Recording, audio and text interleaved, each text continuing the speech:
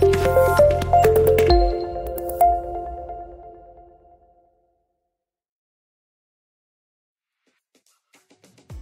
on Linux has come a long way in recent years, with more and more AAA titles now being released on the platform.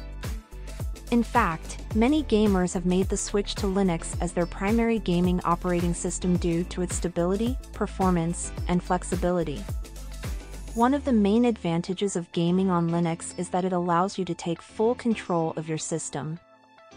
Unlike other operating systems, Linux gives you the ability to customize and optimize your system to your specific needs and preferences. This is especially useful for gamers, as you can fine-tune your system for maximum performance and stability.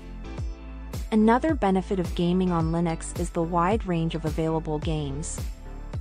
While the selection of native Linux games is still somewhat limited compared to Windows, there are now many ways to play popular games on the platform.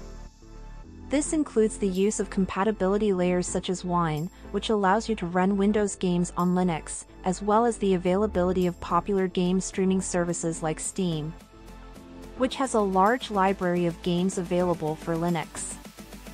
One of the key factors to consider when gaming on Linux is the hardware you are using.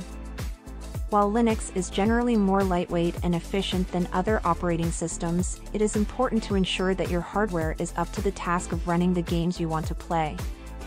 This includes having a fast processor, plenty of RAM, and a powerful graphics card.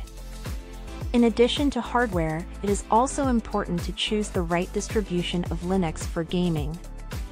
Some distributions, such as Ubuntu and Fedora, are known for their user-friendliness and are a good choice for beginners. Others, such as Arch Linux and Gentoo, are more geared towards advanced users and offer a more customizable experience. Once you have the right hardware and distribution set up, the next step is to install and configure your games. If you are using native Linux games or compatibility layers like Wine, you can simply install the games as you would any other software on your system. If you are using a game streaming service like Steam, you will need to install the Steam client and then purchase and download the games you want to play. In addition to installing and configuring your games, it is also important to optimize your system for gaming. This includes disabling unnecessary processes and services, setting up a gaming-specific desktop environment, and configuring settings such as power management and kernel parameters to ensure the best possible performance. Finally, it is important to keep your system and games up to date. This includes updating your operating system and drivers, as well as patching and updating your games to ensure that you are getting the best possible performance and stability. Overall, gaming on Linux can be a rewarding and enjoyable experience for both beginner and advanced gamers. With the right hardware, distribution, and configuration, you can enjoy all of your favorite games on the platform with minimal hassle and maximum performance. In the end, I would like to talk about Steam's Proton. Proton is a compatibility layer developed by Valve, the company behind the popular Steam digital distribution platform for video games. Proton allows users to play Windows-only games on Linux, a free and open-source operating system, by providing an emulation layer that translates Windows system calls into their Linux equivalents. Proton was released in 2018 as a beta version and has since become an integral part of the Steam platform, with over 6,000 games available for play on Linux through Proton.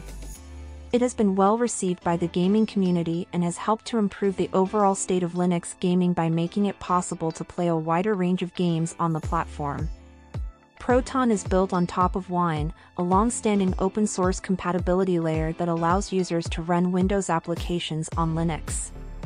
However, Proton differs from Wine in that it is specifically designed and optimized for gaming, with support for features such as DirectX, game controller support, and Steam's in-game overlay. Proton also includes additional libraries and utilities, such as DXVK, which improves performance and compatibility for DirectX-based games. One of the benefits of using Proton is the ability to play games that are not officially supported on Linux. Many popular games, such as Grand Theft Auto V, The Witcher 3, and Doom Eternal, can be played on Linux using Proton, even if they do not have official Linux ports. Proton also makes it possible to play newer games that may not be supported by older versions of Wine. Proton is also regularly updated and maintained by Valve, with new versions released on a regular basis to improve compatibility and fix issues. Users can easily enable Proton for specific games through the Steam client, and the platform also includes a rating system that allows users to rate the performance and compatibility of individual games with Proton. While Proton has greatly improved the state of Linux gaming, it is not a perfect solution and may not work with every game.